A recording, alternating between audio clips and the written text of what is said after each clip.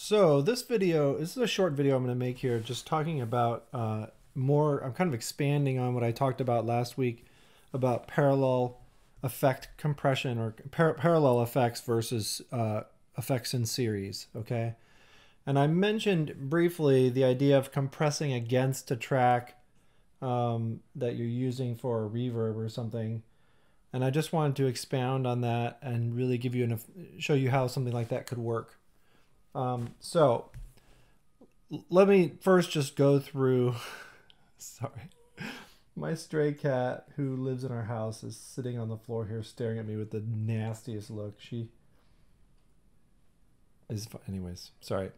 So let me just explain buses again, okay? Because I do think this is a really hard thing for people to understand, and hopefully this will help seeing it this way. So buses are used, and aux channels, right, are used in several ways. If we think about, first of all, your basic channel strip, normally we send that channel strip to the output, right? We just send it out. So if we wanted to have a reverb or a delay that wasn't affecting the whole track, we could send some of our sound to another channel, okay? And what that does, it allows us to do all kinds of really cool stuff by isolating effects on their own channels. So normally if I have a reverb on here, as you know, and this used to be the case actually, that this would affect everything. So Logic has changed, and most DAWs have changed now, that if I add a reverb, so if I go here, sorry, let me add a reverb. Chromavert's a great dry and wet signals, okay, which is really nice because it actually allows us to bypass the use of a bus, because we can now say what the dry button does here is it says send the entire mix without reverb out the output. That's what dry does. And then what I'm saying is take half of the dry signal and add 50% reverb to that volume, okay? So it'd be like if my signal was at 12 dB, then 6 dB would be sent to the reverb if it was at 50%. If I turn dry completely off, what I get is only 50% reverb, okay? So most of the time, so this allows us to send the signal dry and also put reverb into it with the dry and wet here, which is really nice. But that is not always useful for is if we want to mix things together and add a reverb to all of them, okay, which can be really useful. So imagine you have all your drums on several separate channels, but you want to send them all to a specific bus and then put a reverb on that. All right. So since this is our normal setup, we have three components here that really make up using a bus or an aux. All right. First is the aux channel, and that is an empty channel used for effects, and they can be used for all kinds of things. But this is generally the concept is that we have a channel, and in Pro Tools, you might know, you have to create that aux channel. It doesn't happen automatically. In Logic, and same with Ableton. Well, Ableton's a little different, but in Logic, if you send to a specific bus number, then it automatically creates the aux channel automatically, okay? The send is the amount of gain sent to the aux channel. And then the last term here is the bus, and that's the channel that the gain is sent on. It's a variable number or letter, right? It's the definition of the channel. So if I create an aux channel, I'm going to have an input of bus 1 on it, okay? Or I'm going to have an input of bus 1.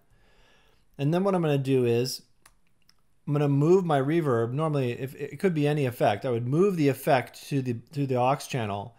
And then on my main channel here, I would have a send button that I would then change to bus 1. And then obviously I'm going to then increase the volume knob, and I'll show you this in Logic in just a second. I'm going to increase this volume knob to decide how much I'm sending to this bus that then has reverb on it, okay? And what that then, and then of course both of these stereo output.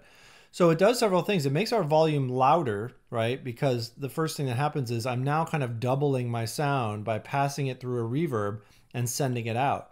This is also parallel effects, right? I'm using parallel a parallel signal with reverb on it that's sounding at the same time as my regular channel. Okay, so the thing now too is that what's nice about this is if bus 1 is a reverb, like a specific reverb or a specific some effect that I like, I can now send from multiple channels, right? Every channel could be sending to bus 1. Therefore, bus 1 has a bunch of channels that are all getting the same reverb, and it's going out the output. Okay? So that's the main use for busing, right? Is this sending sound to a different channel so that I can add an effect to it in addition, okay?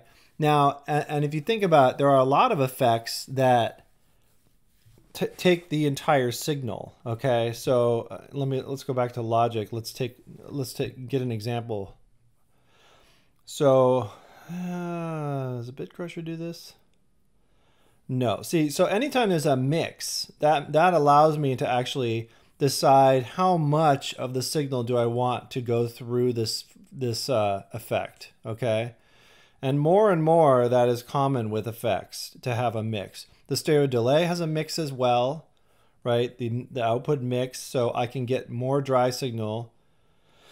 Let's look under like the ring shifter, for instance. So the ring shifter also has a mix because it has the dry and the wet. See this here? So that tells me how much of the signal is getting the effect. Let's look at the Roto cabinet, which I really like actually. So this one looks like it's something that does not have mix. So as you can see, there is nothing on here that says the amount of Roto cabinet that I'm putting on an effect. So it's an all or nothing effect, right? Everything that I do in here is going to affect the entire audio signal as it comes out. So imagine though, if I wanted to add some Roto cabinet, obviously, to a sound, but keep the original, the way to do that is with a bus. So if I wanted to do that, I would click on here to add, or sorry, go to the sends, and I have all these sends here that I used earlier, but I'm just going to forget about them. I'm going to go down to this send, choose an empty bus, and look, there are up to 256 buses, so you can pick any one of these. It's arbitrary, it doesn't matter. So I'm going to pick bus 4 because it's empty.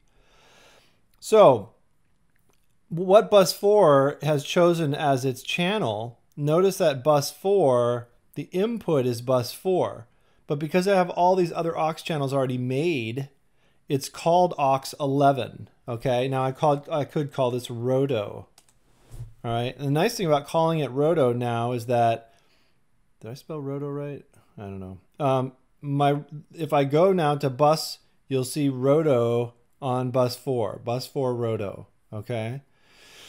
So now under the effects of the Roto, Roto cabinet or rotor cabinet, right? I'm going to click on this sound, right? So now on this channel, yeah, because it means rotary. There's the Roto cabinet is on here, and I have this effect, right? And now I turn this little knob, this tiny little knob here. I turn this all the way to wherever I want it, right? If it's at 0, that means the entire signal is going to the Roto cabinet through the bus, okay? But remember that the sound is also outputting without the Roto cabinet from the main channel strip, okay? So let's talk about another really cool thing then. I can now also then, this is really useful, I can now go in here and add other effects just onto the Roto cabinet, okay? So imagine, I'm going to turn this off to no output. So right now, all we're going to hear is the Roto cabinet. Touch my skin. So all we're hearing right now is this bus. If I turn the bus off, It's going to go away. No sound. Okay?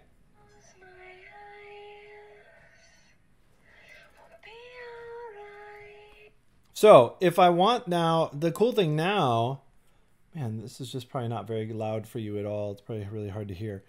If I want to now, I can do things like this. Put an EQ on the roto cabinet itself, right? Because the roto cabinet is by itself on its own track, I could do something interesting with its EQ, right? Maybe I want to do something that's kind of dramatic. I don't know. Touch my skin. It's paper thin. So now I have the opportunity, though, to add effects to just the roto cabinet because it's on its own track. Obviously, that's going to want to be first, the EQ. So, you know, imagine I want to add a flanger or something onto the roto cabinet. Here it is. Touch my skin. So I'm adding effects now to just this channel that has the roto cabinet instead of the entire mix, okay? And that can be really powerful. So let me explain what I mean.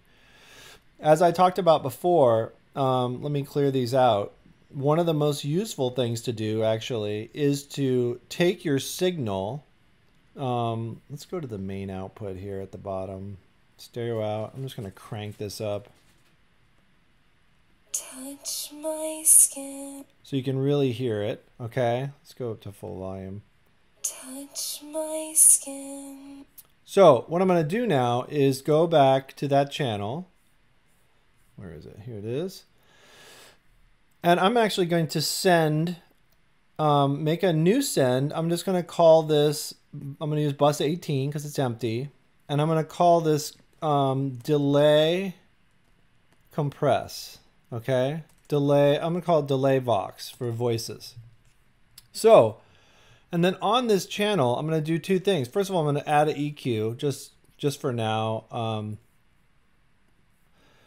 Just to have something there. Then I'm going to go to the delay. All right, I'm going to choose stereo delay. And I'm going to crank the feedback up a bit here so it's louder. You can see my output mix is at 100%. Wow, I wonder if that's because I put it on an aux. I've never seen it do that. So what's going to happen now is because I'm controlling the amount that's being delayed from my little send knob here, right? So normally that's exactly what you would do, is that I would go into this effect and turn the right and left all the way up to 100% because I'm going to control the amount that I'm going to get from here, okay?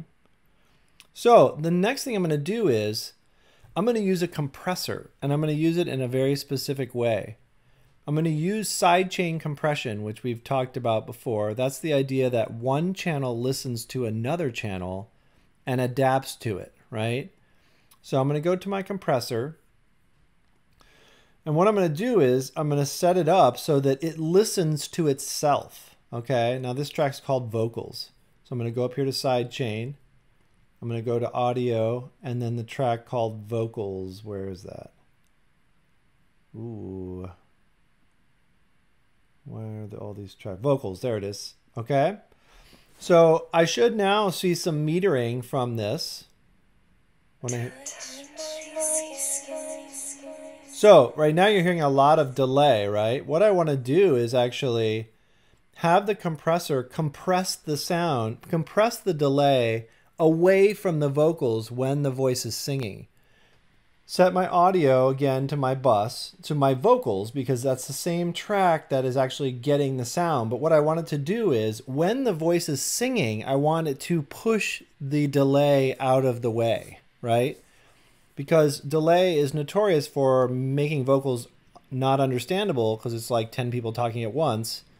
So when the vocals are really singing, the compressor is going to squeeze that delay down, and then it will pop back up when the voice is at the end of a phrase, for instance, is a great place for the delay to ring out. Okay, so my threshold is pretty high. I want the compressor to engage pretty easily. My ratio is really high. Look, I'm at 8.8 to 1, meaning that it's going to be really compressed 8 times at one. You know, if something was at just 8 times, you know, if I'd have to do some math. If the decibels was 8 decibels, it would convert it into 1 decibel, right? I'm going to turn the makeup off just so it doesn't change the volume at all. And the release time you can see is fairly long too, in 350 milliseconds. That gives the compressor a chance to flex out when it ends. Okay, so listen to what happens now. The delay is going to be like out of the way when the compressor is engaging. Touch my skin. It's paper thin tonight. Close my eyes. We'll be alright tonight. So it's a big difference. Let's listen to it without the compressor on. Touch my skin. It's paper tonight. Okay, so you can see the difference. The compressor really helps to push that out of the way, right? Because, right? So let's talk too about, oh, what did I do? I just messed this up. So I also want to show you what I meant, what I was talking about earlier, in that I can now also go and add some more effects on here. But this is only going to affect the delay only, right? Because the delay is coming through this channel. So let me do something like, I don't know, something you can hear easily. Let's do the roto cabinet. Actually, no, let's do the ring shifter because it's super weird. But this should only affect the repetitions of the sound. Touch my skin. It's paper thin tonight. Let's do warped here. Close my eyes. We'll be alright tonight. So some of these are super weird. Kiss my lips. But it's happening in the background, right? Only the delays are getting ring shifted, which is really a cool thing, a cool effect you can do with your track, okay?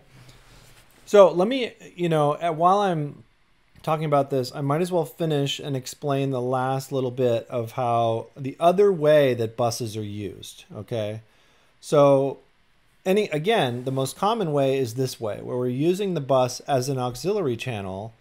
We're sending some of our sound from multiple channels over to that bus so that we can add an effect on it in parallel affecting, right, as a parallel effect.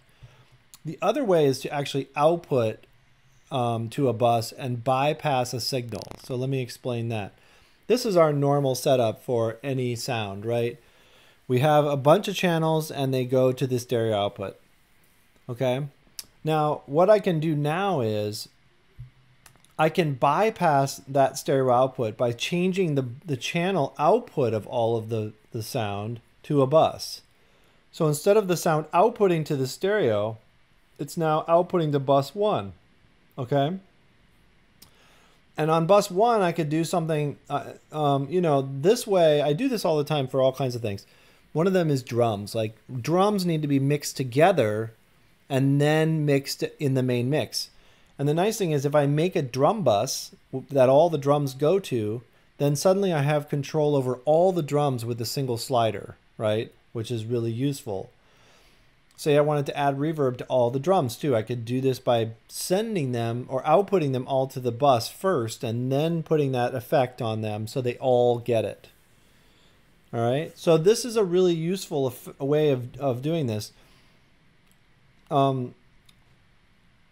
And the way that translates in, over here in Logic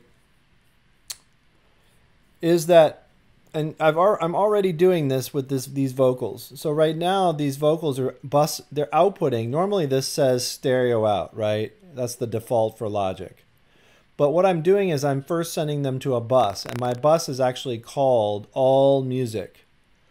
And the reason I have an all music bus, actually I don't know why I have an all music bus because there's nothing on it. Oh, there is a compressor. I might, but if I wanted to do some global effects, like maybe some really cool stutter effects on everything, or maybe an EQ compressed thing that happens on something, I could send all the music to a specific bus and then throw that effect on it, right? Which it could be really cool. So anyway, so that is the other way that buses are used. They're basically used to consolidate the output of a bunch of tracks onto another track, an aux channel, that then gets effects on it. Okay. And most likely in this mix, I haven't looked at this in a long time, but oh, everything is outputting to bus 30. I'm surprised I don't have a drum bus. Usually I do, but this is an old mix. I'm smarter now. So anyways, hopefully some of this is useful for you in explaining how buses work, you know, how we use them. And how, you know, they can also, you know, the nice thing about this too is if I have 30 tracks that I want to add reverb onto, it's way more wasteful to the CPU to have 30 reverbs, right? I can now just send them all to one track and put a reverb on that one track. And then I have, everything has that effect to it. So it's a really useful tool for making that kind of consolidating a bunch of effects together. Also, it's important to remember that, you know, if I have 30 reverbs, even with the same setting, and they're all outputting, that's going to sound a little different than if I put a reverb on a signal that has all of them consolidated first. So it is going to be a little bit of a different sound if we mix everything together first and then put a reverb on it. Okay. All right. Talk to you soon. Bye.